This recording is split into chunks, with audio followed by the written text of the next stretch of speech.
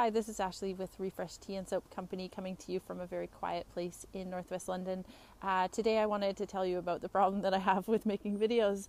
Someone challenged me about 10 days ago to make videos every single day, and I made one, and then I posted it, and then I felt really horrible about it. And I think that's what they call a vulnerability hangover.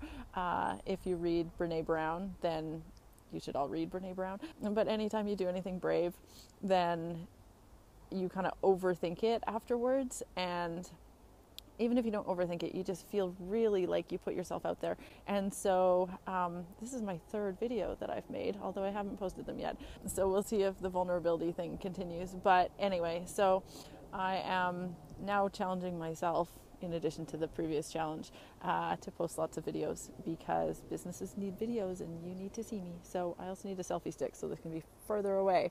But we learn as we go. So I look forward to seeing you in future videos, and hopefully you don't experience vulnerability hangovers, and hopefully I'm done with them too.